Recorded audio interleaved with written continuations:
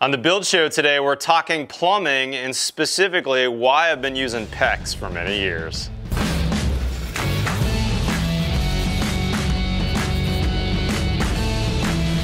On the build show today, we're going to be talking about PEX plumbing and why I've chosen this for most of my builds. But let me back up a minute. You know, there's really three main plumbing systems in American houses. Copper, the gold standard, been around forever. A lot of builders swear by it. If we have a zombie apocalypse, you're still going to be able to get copper fittings afterwards. Impressive system. A lot of builders won't use anything but. Number two, Cpvc. A lot of production builders have moved to this. Much less cost initially than copper. Certainly less commodity based than copper. I used it for quite a few years actually when I built in the Northeast and had good success with it. However, the last 15 years or so, I've used almost exclusively PEX. Now there's three different flavors of PEX, PEX A, B, and C. We're going to talk a little bit about those today, but this is not an ad. I'm not being sponsored by anybody. I'm just trying to give you good information on both the positives and a few negatives from all these plumbing systems. So let's get right into it. PEX, originally developed in the late 60s in Germany, came to the European market in 1972, the year of my birth, used extensively throughout America.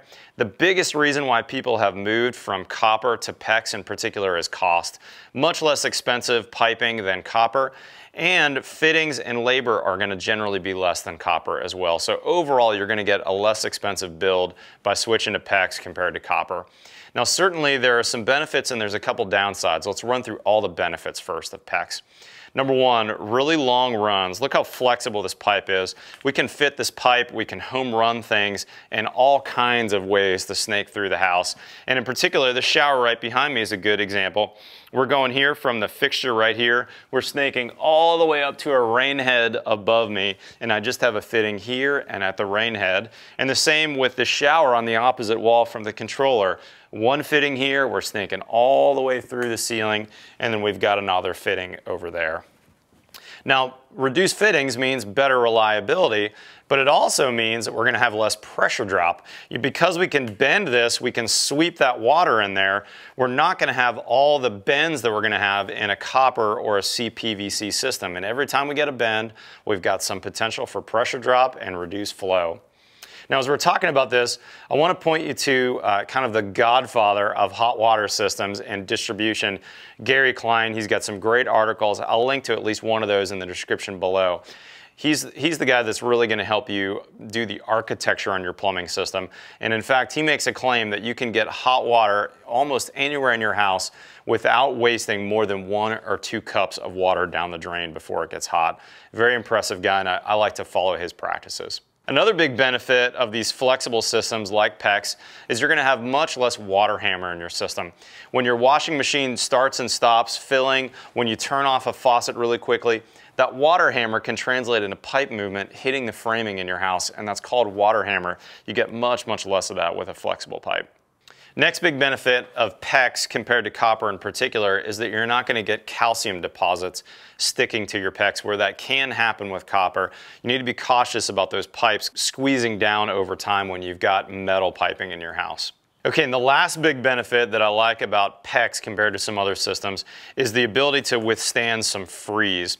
You know, this PEX piping, because it's got some amount of elasticity, we could have frozen water in this line. The pipe could expand without bursting or without cracking, whereas if you get a frozen pipe when it comes to Cpvc or copper, you're going to get a leak, you're going to get a burst. So there's some definite benefits here. And as well, because of that same flexibility we talked about, if we were to get a kink, we get too tight of a bend right here, we can actually get that kink out of your PVC by adding some heat here. All right, so now that we've talked about the benefits, what are the downsides? You know, there are, if you read the internet, of course, there's lots of horror stories about PEX. I don't believe most of those, but there is a certain amount of risk when you're using a PEX system. It's possible that the companies that make the fittings could go out of business someday and it'd be harder to get a fitting. You also probably have some amount of risk of using a plastic fitting in your water supply system, especially if your municipality uses too much chlorine in the water. Chlorine can break down PEX. But I'll tell you, I've been using it for 15 years now. I actually used it in a production builder setting before I started my own company 12 years ago. I was building several hundred houses a year with PEX, and I only had one fitting leak over that period of time where we were building hundreds of houses on PEX. So generally speaking, I found very, very good reliability, and I've never had a complaint about water taste or any of the issues that you might read about on the internet. I'm a big fan of PEX. I think it's a great system. Let's transition now, and I want to show you how the fittings work on two different PEX systems. All right, let me show you how these fittings work, and as we're working on these fittings, I'm going to tell you a couple benefits of the two different styles. So first, this is a PEX B style pipe, and this happens to be the brand name from Viega. Here's how this one works. We're going to slip this collar over, and then the fitting itself is going to come in until there's some nipples on there that get it to stop. And once we've got that, we're going to use our crimping tool. So that's going to go right in the jaws of the crimping tool. And then this is going to ratchet down. Got to use a little force on there. And then once you get it to the point where it's released, you know it's been set. There we go. Very impressive system.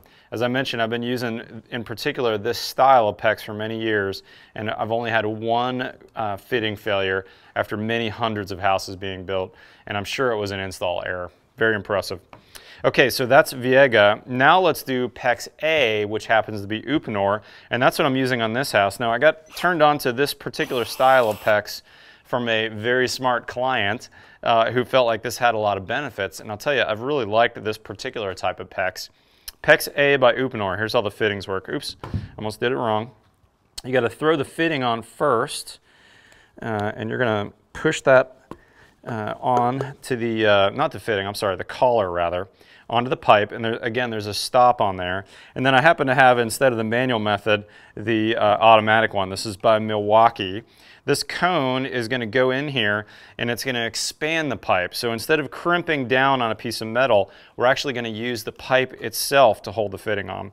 I'm going to hold the trigger down and we're going to show you how this works. So what this is doing is this is expanding the pipe and the collar, and we're going to do it all the way until the collar goes back to the base of the tool. Okay, now we're going to shove our fitting in there all the way to the stop, and then you're going to see this is just going to shrink up over the next couple of seconds here. And that's what I like about this Uponor system, is now we don't have a metal that's crimping, it's the pipe memory itself clamping down over these barbs and making this a watertight connection. Very cool. Now the Uponor is PEX A, the most flexible of the pipes compared to the very stiff PEX B. It's also more expensive. Interestingly enough, the Uponor is kind of the most expensive one in the marketplace. But one thing I noticed on this job, which I think was one of my client's big things that he liked about it, was these fittings. Let's take a look at these. Here's two right here we can show you. This is a 3/4 T in Uponor and a 3/4 T in Viega. And because that pipe is expanding, check out the opening size. This is really cool, and this kind of sells me on PEX A over PEX B.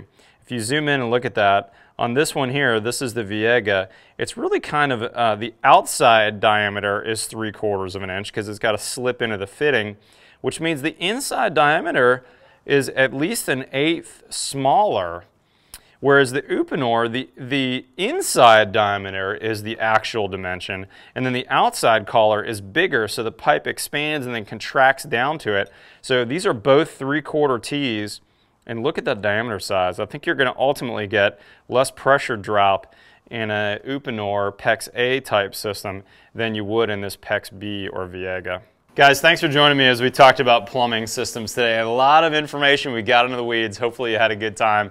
Comment below. I know this video is going to get a lot of heated comments because people like their particular systems. I want to hear about what you like about your particular system, or what you maybe don't like about the system that I'm using. Also, if you're new to our channel, hit that subscribe button. New content every Tuesday and every Friday. Check out Jordan Smith on his channel as well. He's now on his own channel, uploading new content every single Thursday, talking about metal fabrication, architectural steelwork, and some other cool stuff. And of course, follow us on Twitter or Instagram. We'll see you next time on The Build Show.